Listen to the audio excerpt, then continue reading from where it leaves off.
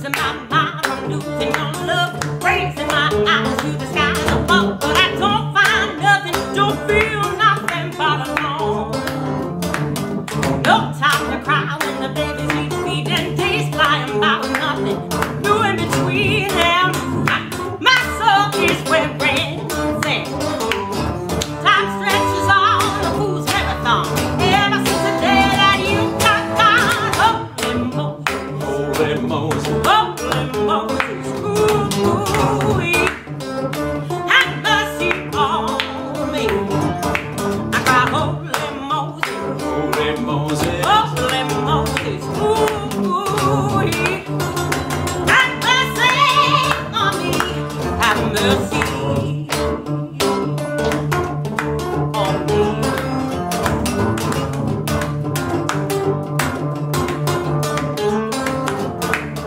Ain't no let up, no get up and go. Don't wanna raise my weary head from my pillow. This is bad in my luck. The good got stuck somewhere on down the road. Yeah, can't be bothered picking up my phone. I wish the whole damn world would just leave me alone.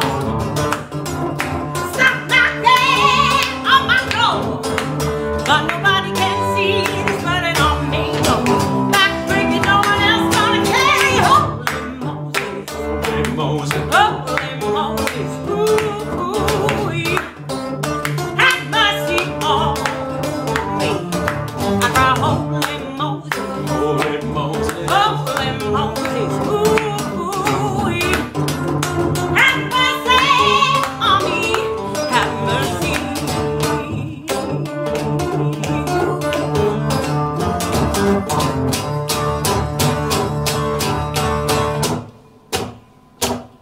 Losing my mind from losing your love, raising my eyes to the sky above, but I don't find nothing. I don't feel nothing but alone. No time to cry when the baby's here, feet and days flying about nothing. Doing the cleaning, my soul is wearing thin. Time stretches on a fool's marathon. Ever since the day you got gone. Holy Moses, ooh, have mercy on me. I cry, holy Moses, holy Moses, holy Moses, ooh, have mercy on me. Have mercy, have mercy on me. Have mercy on me. Have mercy on me. Good God, have mercy.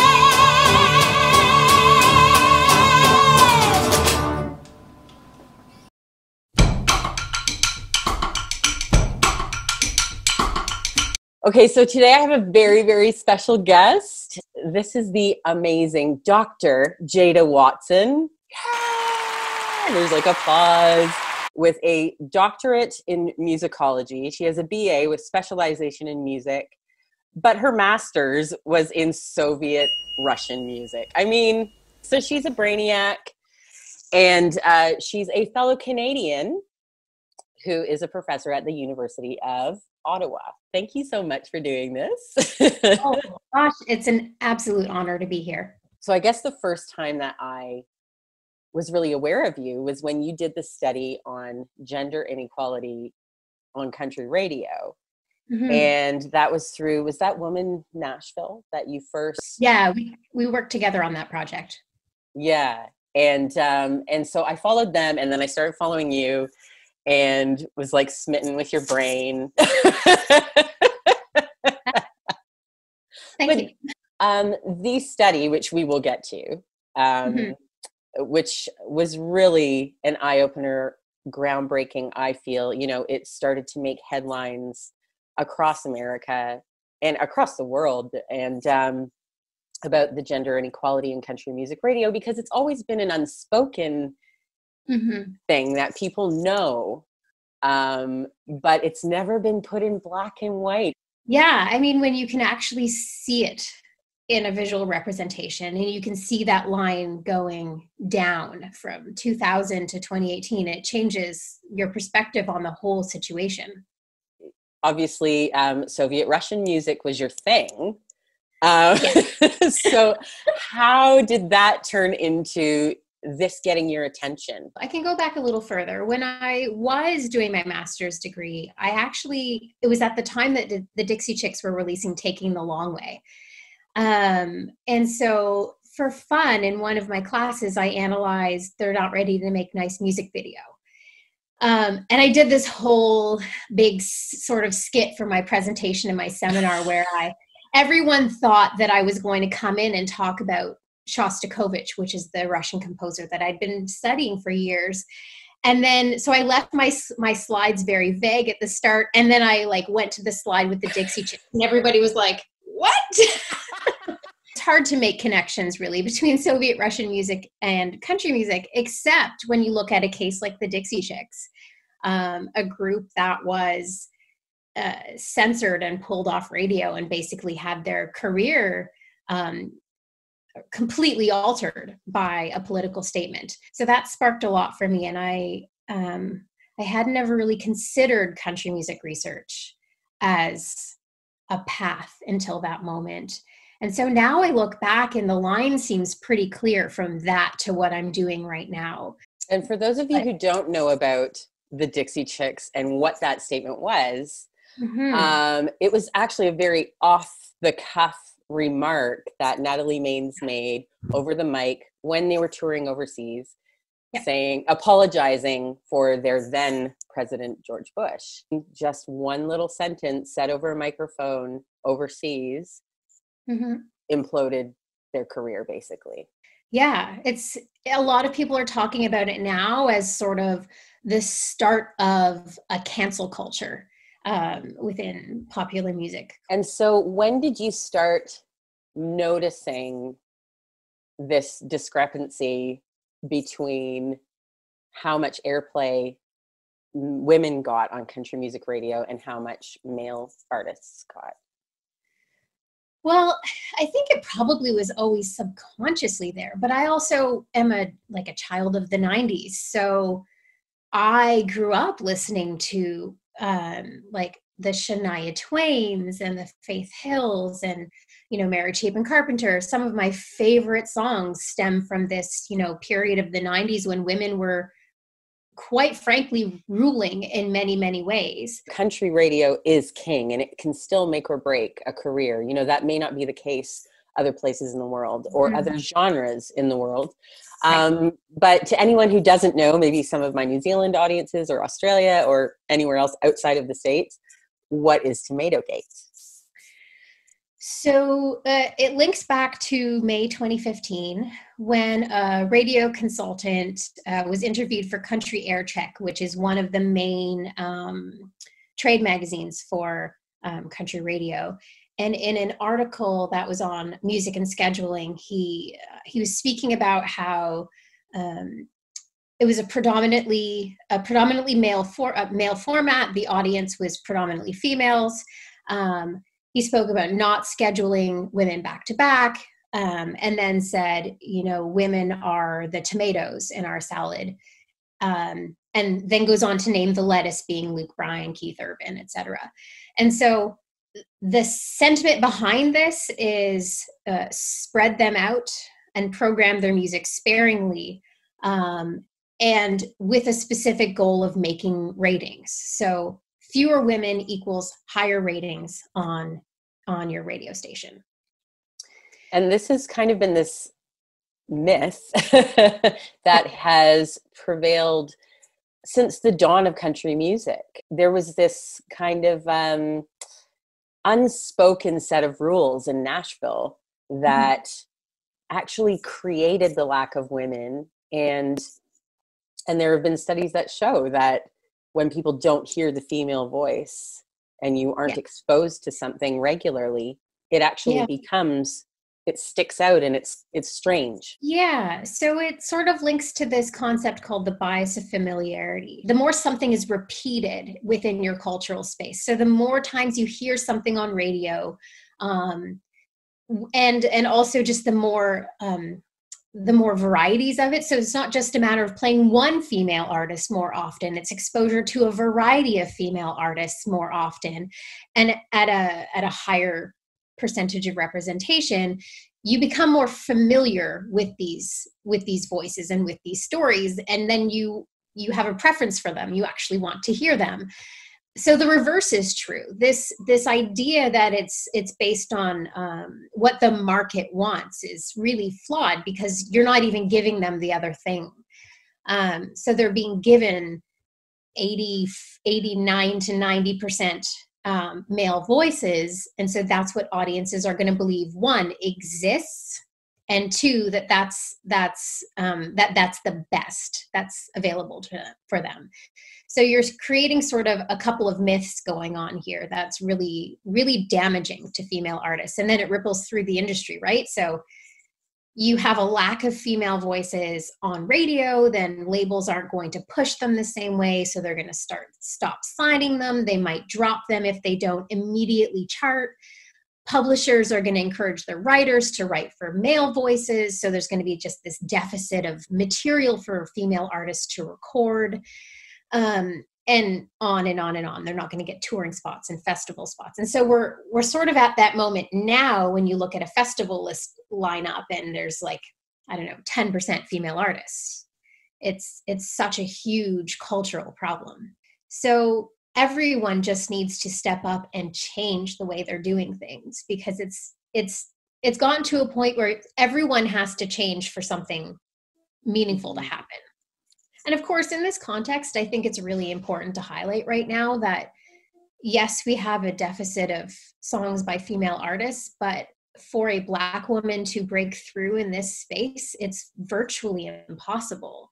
There have been a number of Black male artists who've had successful careers, certainly not nearly as many black male artists as there are who are participating in the genre, but Black women have really not had the same platform or opportunities as white women. There needs to be a concerted effort to inclusion and diversity on all platforms, all at the same time. Being told, no, you can't participate in this space is incredibly damaging.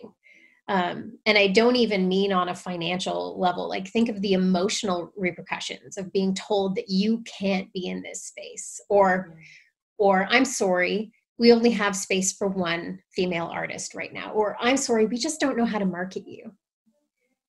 Actually, and the I'm sorry is very Canadian of me. I'm sure that's not actually mentioned in these discussions. No, there's no sorries.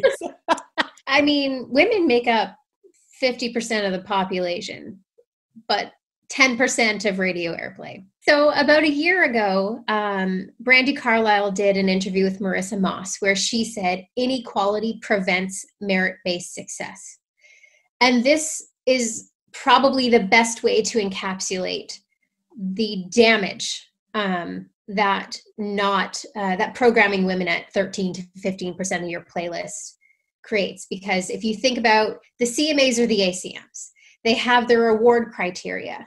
And part of that criteria is having a top 20 or a top 40 hit on a Billboard or media-based airplay chart.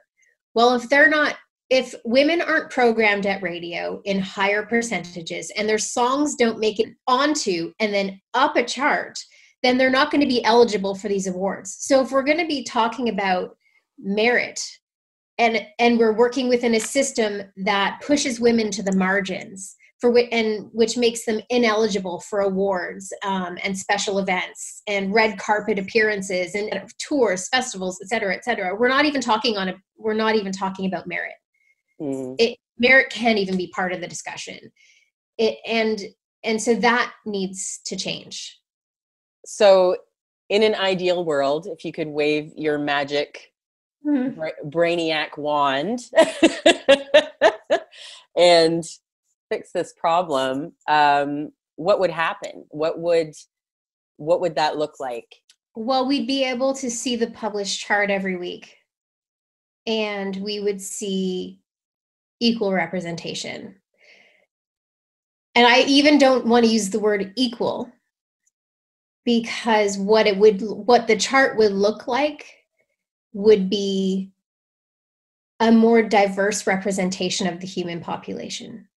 there would be Black artists, there would be Indigenous artists, there would be LGBTQ artists.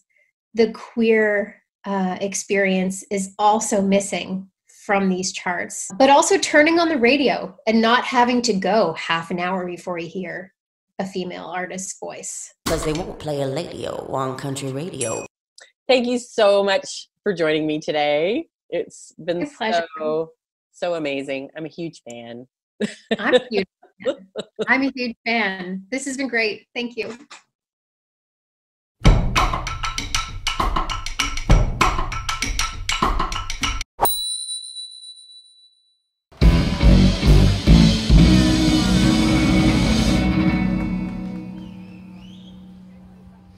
This is a man's world.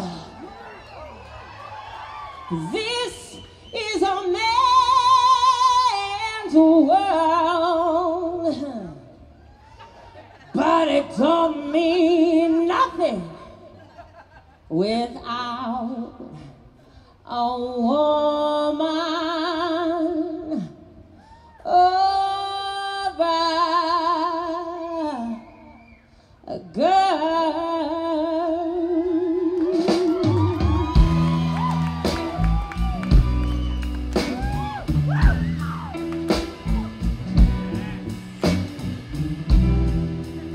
This is a man's world. This is a man's world, yeah. But it don't mean nothing. Nothing, no. Without a woman or a girl. Man made a car to take us over the road. Man made a train to carry the heavy load. Man made the electric light to take us out of the dark. Man put a boat on the water just like Noah made the ark. This is a man's world, but it don't mean nothing. Nothing without a woman or a girl. Now I love me some Mr. James Brown, but he may have left a few things out. Sure, it was just an oversight. So I thought I'd make a few amendments. Woman wrote the code that took a man to the moon. It was a woman made a little thing called computer software too. And it was a woman discovered stem cell isolation. And over in New Zealand we got a prime minister just had a baby. Well, she's running the whole thing. This is a man's world, but it don't mean nothing.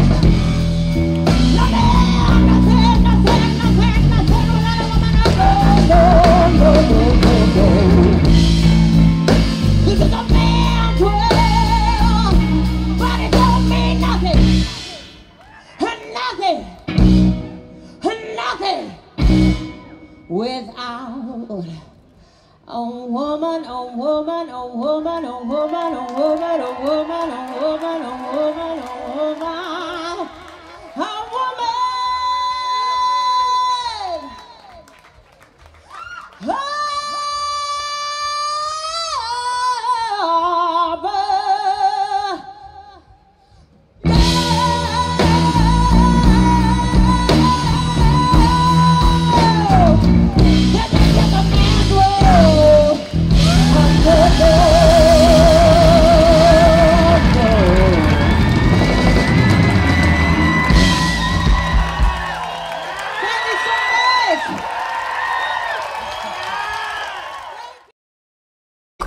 Queenie, don't drop the ball.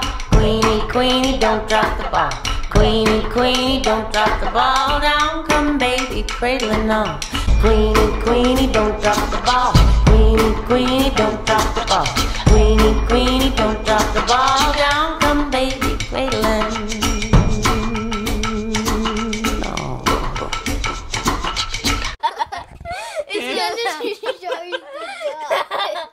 Carrie, you're killing our shot here.